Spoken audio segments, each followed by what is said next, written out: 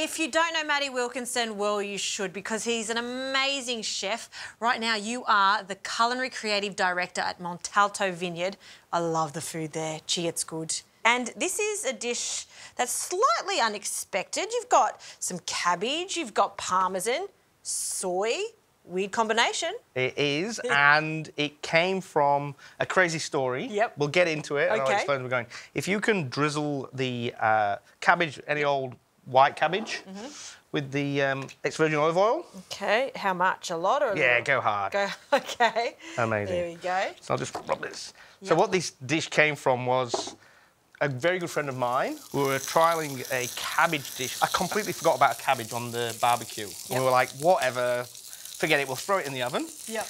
We've got to cook this hanger steak. So we threw it in the oven, and as it came out, we decided to start throwing stuff on it. So I went into my cupboard, rice vinegar, soy. Yep. Jakey got the parmesan out, and I had some herbs. We chopped it all over, and we threw it in. Sat down at the table, beautiful hanger steak. And this thing, and as we were eating it, we've lost focus on it, and we just came to the cabbage. And it was that delicious. Well, it's so simple. So the idea is to burn it. Okay.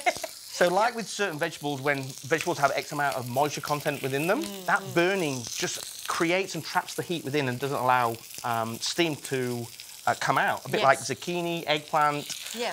With cabbage, it's the same thing. Give it a good burn, traps in the moisture, and it steams within. Right, and so you get what, like almost a buttery texture and flavour from the cabbage. Yeah, and the soy vinegar adds that acid and salt, parmesan that richness of cheesy, and the herbs some freshness. I'm really interested in this because it's not 100 ingredients, just a few very different ingredients that you probably wouldn't put dill with soy, but you're making this work, so yeah. I think my nan's turning in a grave about this one. It's not very British, but you'll see at the end. Oh wow, look at that. So you see, we'll turn that. Yeah. And we do that on both sides. Even further you can go, and that's why if you've got a barbecue, it's really good to get that charriness into it. So basically, you're giving us the permission to whack that barbecue on high heat, forget about the cabbage, cook it as long as possible, get it really black. 100%. This is one of the only times you can actually overcook something. Okay, this is a good idea. So we are going to char this on all sides.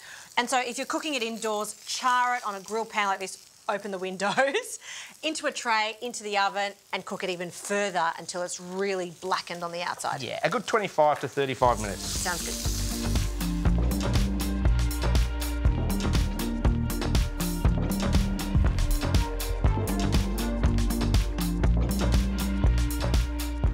So, cabbage out of the oven, as I said, it's burnt.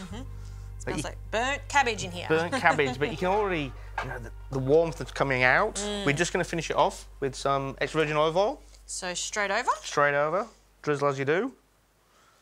Ooh. And then soy and rice vinegar. Okay, that's for you. So you can be quite liberal with this. This is not like a set thing. It's just about getting that bit of vinegar into there. Yep.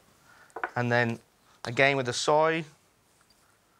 Yeah, sometimes the best recipes come from, you know, those nights where you just really have those creative explosions, right? But it's also adding as like a dressing, so that oil there is just sitting in. Yep. And then if you can go wild with the parmesan, go hard. Okay.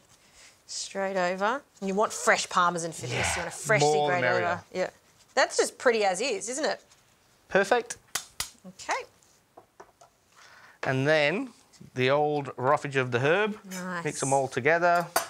So what do you got there? So I've got a little bit of dill. Dill, I love dill. Parsley for the freshness, and that little bit of chive, just for that onion kick. Mix them up, and then sprinkle.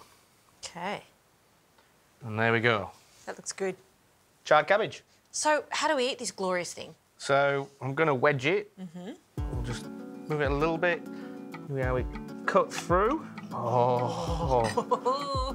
And then we'll cut this little wedgy bit there. And you see that extra soy and vinegar there as a dressing? Yes. It's really absorbed it, hasn't it? Yeah. Yeah. You see how it's steamed through? So good.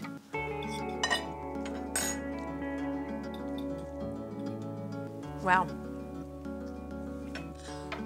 That is That's amazing. That is so good. It's like a flavour bomb. You've got everything. You've got smokiness. You've got this umami flavour from the parmesan and the soy, and then ding, a little vinegar. And the herbs. You're a legend. It's a good dish. So good. You've got to try this at home. I'm going to have some more.